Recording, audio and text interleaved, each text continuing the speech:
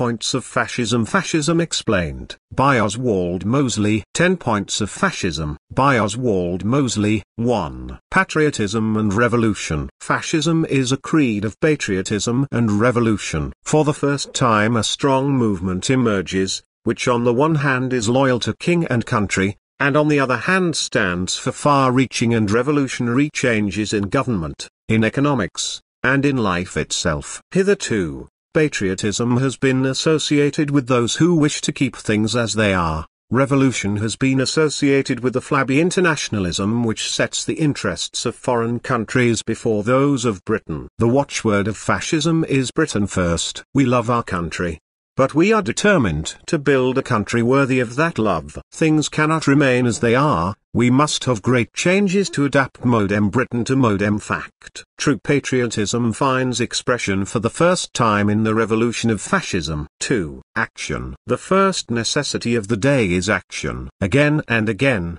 the people have voted for programs of action. Again and again they have been betrayed by the existing parties and frustrated by the present system. Conservatives have tried to keep things as they are, and to maintain what they call the stability of the state. For the purpose of resisting change, they have appealed to loyalty and patriotism. But to resist change in an age when change is necessary, is to threaten the stability and safety of the state, and is the reverse of patriotism. Socialists, on the other hand, have talked of progress, but have sought it in the endless discussions of talkative committees. They have rejected and derided the great instruments of leadership and decision by which alone things can be done and progress can be achieved. So their talk of progress has ended in chaos and in flight from responsibility. Fascism combines progress with the executive instruments of loyalty, decision and voluntary discipline, by which alone things can be done and ordered progress can be secured. The true patriotism of fascism will carry the changes that are necessary,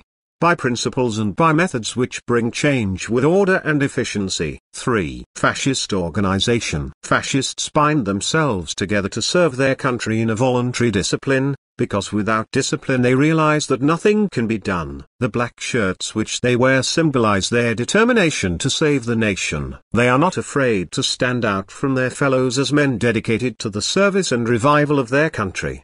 The wearing of the black shirt by our more active members break down all barriers of class within our ranks, for all are dressed alike. The wearing of the black shirt is not compulsory. The salute is the recognition of a brother fascist who is inspired by the same passionate ideal of national service. Fascism, like every political creed this country has ever known, is common to all great countries, but fascism is more in keeping with the British character than any other political faith. For the essence of fascism is teamwork, the power to pull together and to sink individual interests in the service of the nation. This we claim has been the leading characteristic of the British people at every great moment of our history. 4. Unemployment and the modern problem. Fascism believes that the present world trouble of unemployment is the inability of the people to buy and consume the goods which industry produces. Everyday rationalization and scientific development enable industry to produce more goods with less labor. The power to produce increases, but the power to consume does not increase. In addition, Britain is faced with a particular problem because she is the greatest exporting nation in the world. Foreign markets are continually closing against us for the simple reason that other nations are determined themselves to produce goods which they consume. 5. The corporate state. Fascism solves the problem of unemployment and poverty by establishing the corporate state,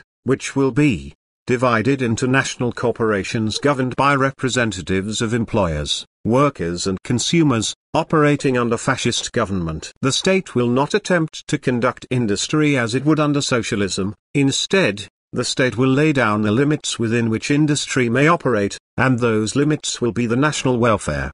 Private ownership will be permitted and encouraged, provided such activity enriches the nation as well as the individual. All interests that operate against the nation will be rigorously suppressed. The function of the corporations will be to raise wages and salaries over the whole field of industry as science, rationalization and industrial technique increase the power to produce. Consumption will be adjusted to production and a home market will be provided by the higher purchasing power of our own people. 6.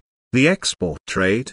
The export trade will be supported by the corporate system in the unification of our buying and selling arrangements abroad, which will enable industry to speak with one voice, and government for the first time to support our export trade. Our trade motto will be, Britain buys from those who buy from Britain. We shall transfer elsewhere our purchases of foodstuffs and raw materials if those from whom we buy will not buy from us in return.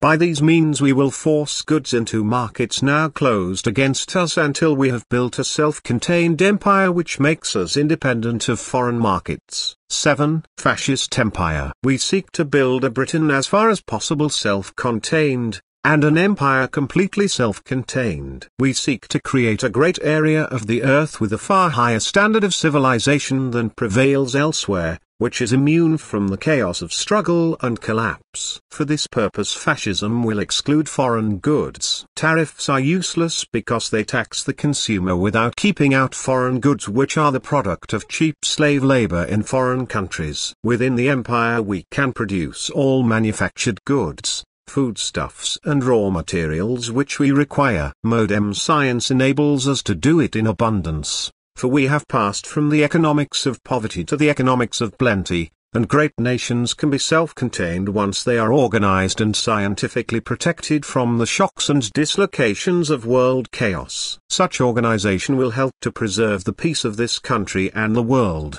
for the prime cause of war is the international struggle for markets and raw materials, supported by international finance. A self-contained empire will be withdrawn from that struggle, and the risks of war will be diminished.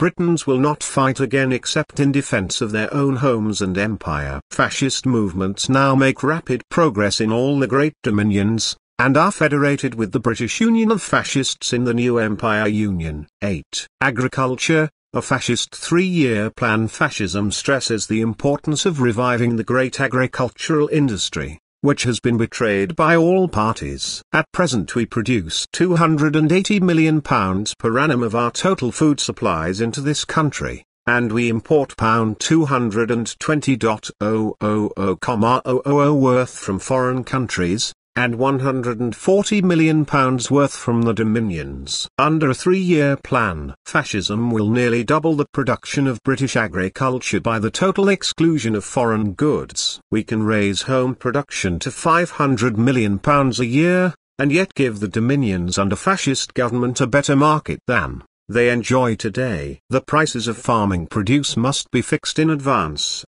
and the profiteering middleman ruthlessly suppressed.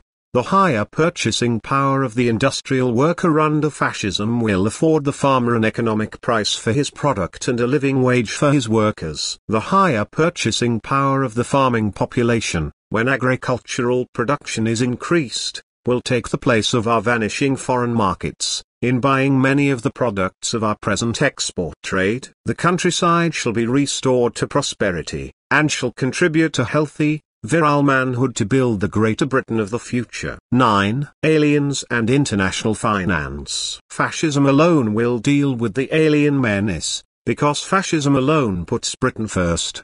Under fascism, no alien shall enter this country to take the jobs of Britons, and aliens already here who have abused their hospitality of this nation will be sent back to whence they came. Fascism will deal, not only with the poor aliens who are here seeking jobs, fascism will deal also with the great alien financiers of the City of London who use the financial power of Britain in the interests, not of this country, but of foreign countries. These men are the real alien menace, for by their foreign investments they are using British money to finance our competitors against us all over the world.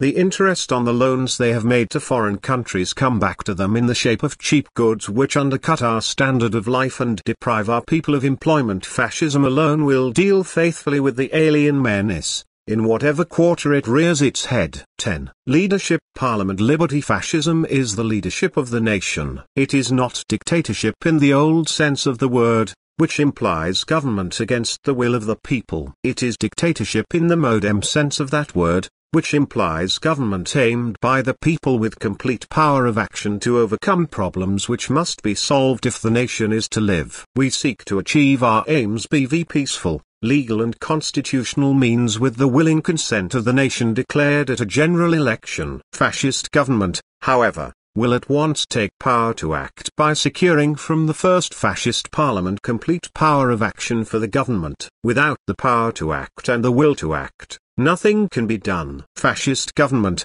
will use the power given it by the first fascist parliament for the reconstruction of the nation. At the end of the first fascist parliament, another election will be held, on an occupational and not on a geographical franchise. Men and women will vote within their own industries with a real knowledge of the persons and subjects with which they are dealing. Women who are not in industry will vote as wives and mothers, and will thus be represented for the first time by people competent to speak for the great national interest which they represent. Women will not be compelled to retire from industry, but the high wages of their husbands under the corporate system will make it possible for them to retire if they wish, and the present competition between men and women in industry will thus be ended. In the new parliament, every interest and aspect of national life will be represented, but every interest will be subordinate to the welfare of the nation as a whole. Thus a technical and not a political parliament will be elected to assist government in the problems of a technical age. Thereafter, the policy and personnel of the government as a whole will be submitted direct to the people to judge by vote. Government will no longer depend on the intrigues and maneuvers of conflicting parties, but on the will of the nation directly expressed. Thus the people will retain full liberty to approve or reject the policy of the government, but a government so approved and supported will have power to act and to end economic chaos. Fascism declares that the real liberty is economic liberty, and this cannot come until the end of economic chaos. Government cannot end economic chaos without power to act, and that power to act can only come from fascism. Good wages, short hours, good houses, opportunities for culture and recreation are the real liberty. The mass of the people are being robbed of that real liberty today by the false liberty of a few old men to talk forever in the present parliamentary system. Talk and action do not go together, and action is the necessity of today. We will end talk with a new system, in which the whole resources of the nation are mobilized for action. The black shirts of fascism, by their struggle and sacrifice, offer the nation a new leadership and a new road to national salvation. We ask you to follow that lead through the ending of class war, reaction and chaos, to the building of a Britain worthy of our pride and of our love. Oswald Mosley, leader of the British Union of Fascists, speaking at one of his great meetings,